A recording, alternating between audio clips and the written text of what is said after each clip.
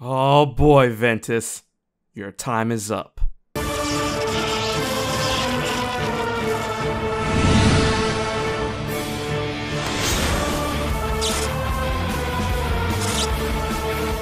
So we got another huge explosive update when it comes to Kingdom Hearts Union Cross that deals with two aspects of the story. One with Lauriam when he clashes with Maleficent, which we'll cover in this video, and of course one that deals with the boy Ventus. And finally looks like his time is up and his crimes have been exposed. However, with all of the theory and speculation that's been going on before this confirmation, what has happened isn't as black and white as we have hoped to expect. Strelitzia's fate has finally been realized, and it seems that Ventus definitely had a hand in this. What's up guys, it's HMK once again with another Kingdom Hearts video dealing with Union Cross and the fallout it has with Kingdom Hearts 3, ReMind, and the future. This one's gonna be a lot to take in. I hope you guys are ready. For the safety of hype, strap on in. It's time to dive directly into the darkness. First and foremost, I gotta thank my boy Everglow for being so awesome with the translations of this newest chapter that got released in Japan. So be sure to check out the entire video to get the full context for yourself over on his channel. I'm gonna leave a link in the description box below. Alright, let's jump right in. If you haven't been keeping up with Kingdom Hearts Union Cross when it comes to the story of Ventus and the Union leaders, here's a little bit to catch you up to speed. So it turns out that Ventus was never meant to be a new Union leader after the Keyblade War. Brain had a list from Master Ava which told him all of the people that were supposed to be chosen, and Ventus was not on that list. This, along with other factors that include that Ventus claims that he was chosen to be a Union leader in a spot that was different from everybody else, along with the fact that he is wielding the missing Ache Keyblade, which is a reverse prominent Keyblade, combined along with the fact that Ventus deals with a lot of unknown darkness in the form of Ventus, and what we saw in ReMind, the Dark Inferno Key, makes us believe that Ventus may have some ties with the darkness during the time of Union Cross and may have resulted in Strelitzia's death in one way or another. As Skuld, Ephemer, and Brain are trying to make sure that Ventus' story is set straight, Brain deduces that the entity that may have wanted to get in the way of Master Ava's plans with the Union leader's job to restore the light after the Keyblade War could be the darkness, and that the darkness takes many forms and hides in many places, including within people. Now that's a huge red flag and a very smart deduction by our boy Brain that definitely goes in line with the entity of Ventus that dwelled within Ventus and got confirmed within Kingdom Hearts 3 ReMind, that not only within the base game he refers to himself as Darkness, but also reveals the fact that Ventus existed for a very long time within Ventus, and all Xehanort did was rip him straight out of Ventus, and that they are truly not the same, albeit that he is defined by both Ventus and Sora. Before we get to the climax of that conversation, meanwhile, elsewhere, Lauriam is continuing his confrontation with Maleficent, in which they exchange some really sassy banter. I really like the writing for this scene. And actually, one of my favorite parts of this scene is when Lauriam unleashes a line that says, "Oh, who would have thought that this room had so much relevance?" I understand this is a fan translation, but if that actually comes to anywhere near close to what he actually said, then that is so meta. Because, you know, this being the machine all the way from Kingdom Hearts 1 that we all thought was just, it's just there, it doesn't really mean anything, we haven't saw any relevance of this thing, and then out of nowhere, bam, it's in Union Cross. So anyways, I digress. Maleficent is trying to leave, but Lauriam is not having it, and they engage in combat. However, before we go back to what's going on with Ventus and the others, let's see what the outcome is of this scene.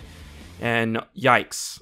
Lauriam, I'm gonna need you to do me a solid and please not be dead. So the room got wrecked and Maleficent is nowhere to be seen. It is currently unknown if Maleficent was able to successfully use the Ark, in which it was broken afterwards, but it's currently unknown how the Ark really works. Does the physical Ark get transported along with Maleficent's heart, or does Maleficent's heart just transport within the Ark and leaves the Ark behind?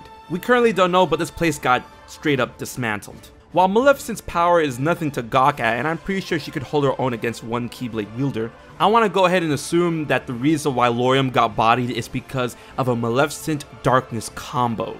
But we'll have to wait and see. Here's hoping that our boy is alright.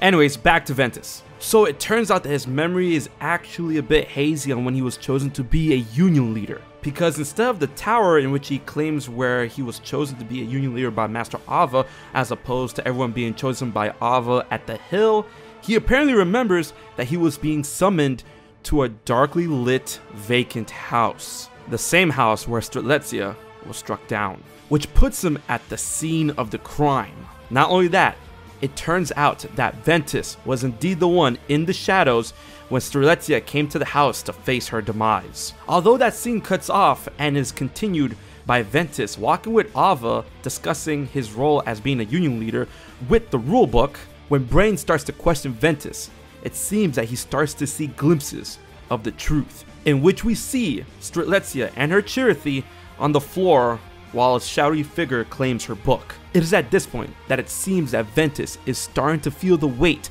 of the actions that he may have participated in.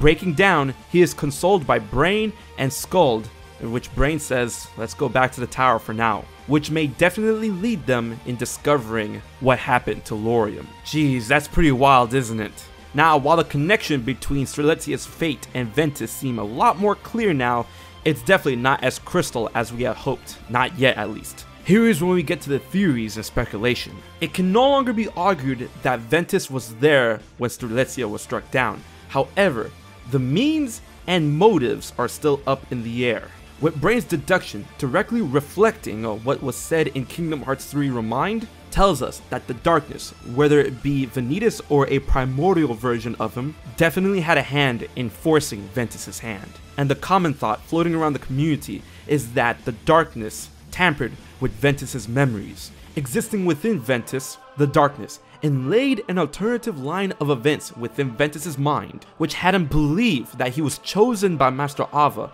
when in reality it turns out that his book was indeed stolen when Strelitzia was killed. And like I said before, in theories dating back more than a year ago, that Ventus did indeed kill Strelitzia, but not truly Ventus, the darkness within him. Ventus, manifesting himself through Ventus, slayed Strelitzia to ensure that Ventus had a spot within the new Union leaders for the eventual end goal to continue the Keyblade Wars, as desired by Ventus in Birth by Sleep and confirmed to be desired by the darkness from the Master of Masters when the wars took place in his childhood. And as the darkness apparently has been tampering with Ventus's memories, the darkness that will eventually become known as Ventus may be the one who wiped Ventus's memories clean when he somehow made it from the time of Union Cross to the current time of Kingdom Hearts. And now that the next piece of this puzzle of the mystery of Strelitzia's murder has fallen into place, it's only a matter of time till we get the complete truth. And while it may not be Ventus acting on his accord that led to the fate of Strelitzia, but he was still involved in the crime. And that he, along with the other Union leaders, especially Laurium, will have to face that horrifying fact. And now that you know, do you see Ventus in a different light or in a different darkness? Let me know what you think about this revelation in the comment section below. Did you always believe? Did you always disbelieve? It's finally coming into play, people. Theory after theory has led up to this. Be sure to like the video and share it to keep the conversation going. Leave a comment on what you think in the comment section below, and be sure to subscribe for more Kingdom Hearts content every week.